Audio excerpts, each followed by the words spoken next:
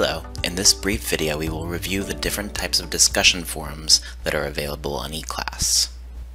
For a brief list of the different forum types in eClass, please consult the forum settings.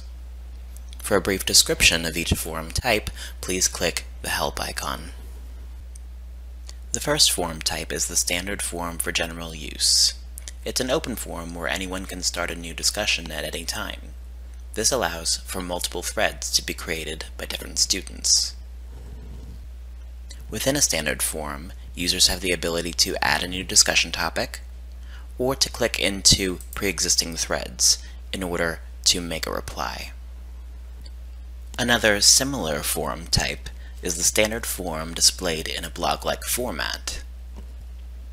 Similar to before, all users are able to create a new topic in this forum. However, the initial post in each discussion is freely visible in the front page. In order to reply, users must write in a separate page by clicking Discuss this topic.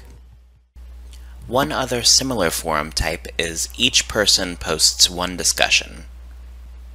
Similar to a standard forum, students will be able to create their own discussion thread. However, after creating their first thread, the option to add a new discussion topic goes away.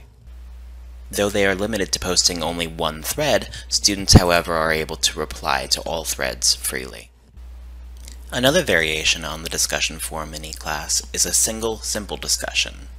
This is used for discussions on a single subject or topic, and is very productive if you're interested in keeping students focused on a particular issue. The writing prompt that is written by the faculty member in the forum description will be the main thread of the discussion forum, and students will simply need to reply to that post. No other discussion threads will exist in a single simple discussion. Another unique forum type is the Q&A forum. A feature that sets it apart is that in a Q&A forum, only the instructor may create the discussion threads. In a Q&A forum, each discussion thread is a question being prompted by the instructor.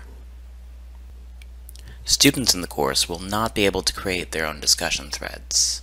However, they can click into the instructor's question in order to answer each prompt. Another significant feature of the Q&A forum is that students will not be able to see their peers' responses until they have replied themselves.